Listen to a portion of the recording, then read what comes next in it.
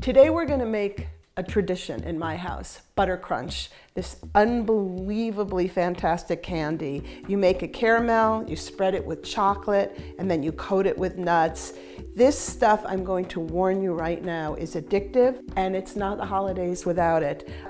So DIY, do-it-yourself food gifts. We're going to start with Buttercrunch. Really, really simple and really amazing. 2 sticks of butter, 1 cup of sugar, white granulated sugar, light corn syrup, not the dark stuff.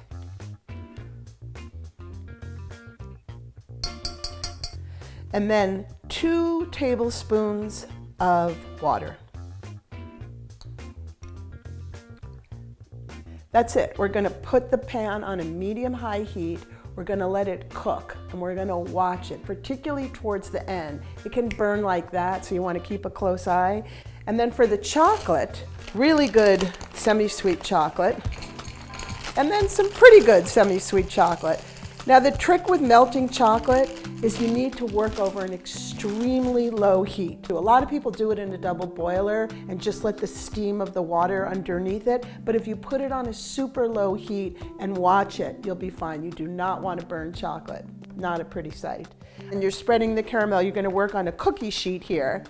You want a good large cookie sheet or baking sheet, and then you can take a piece of foil that you butter or parchment paper that you grease as well, or you can use one of these rubber Silpat sheets. They work really well because the caramel won't stick. So you want to get your cookie sheet ready. That's the first step. All right, let's get our caramel started on the stove. So I've got my butter, my sugar, light corn syrup, and water in here, and I've got it over a pretty good medium-high heat. At this point, it can be that high because we want the butter to melt, and we want everything to come together. What I'm going to do, even at this early point, is put my candy thermometer in here. Once we get above 200, 220, I'm going to watch it like a hawk.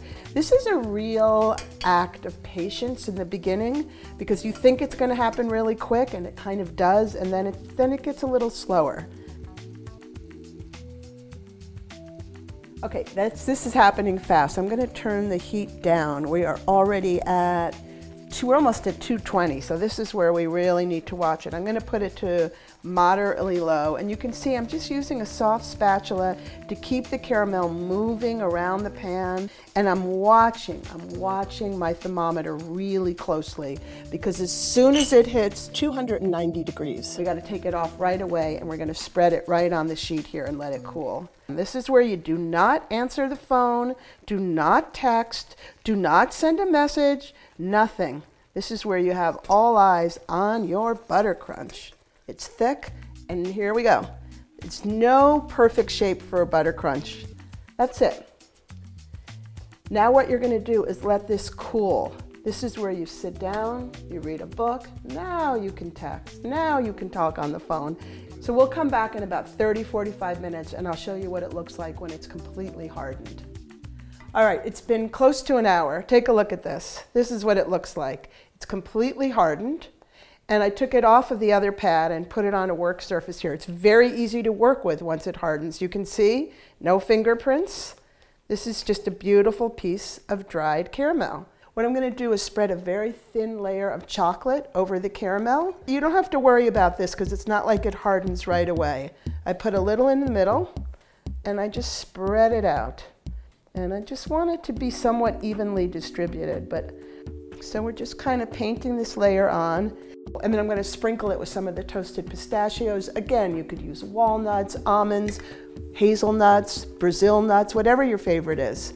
Again, I've used pistachio today because I want this Buttercrunch to be super special because I'm going to use it for my holiday gifts. Sometimes I use my fingers to just lightly press it down. So now this is going to chill, and you can chill. We can all chill. It's all chill. And we'll come back and check this, and I'll show you when it's ready. So our Buttercrunch has been cooling, and you can see here that the chocolate is dry. It has a flat, not a glossy look anymore, but all you have to do is touch it with your finger. So as soon as it's dry, don't worry about any of the nuts falling off. We're just going to carefully flip it over, and we're just going to do the same thing we did last time. We're going to spread the chocolate on, put some more of the toasted pistachio nuts on, and let it cool.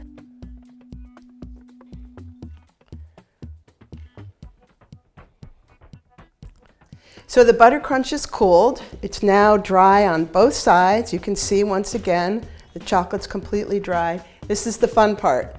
You could get your kids to help you. You just crack it. You can cut it into big pieces or small pieces. You want to keep this in a cool, dry spot. It can be refrigerated and it'll keep for a good 10 days, but I wouldn't do much more. But try not to eat it for 10 days. I dare you. So you can easily double this recipe, but I wouldn't go beyond doubling it. You just want to make 2 batches at a time. Make a lot. Trust me, it's going to disappear. If you don't eat it, somebody else will. So this is just one way to do it yourself with a food gift at home and a way to say happy holidays from your kitchen, from your heart. Enjoy it.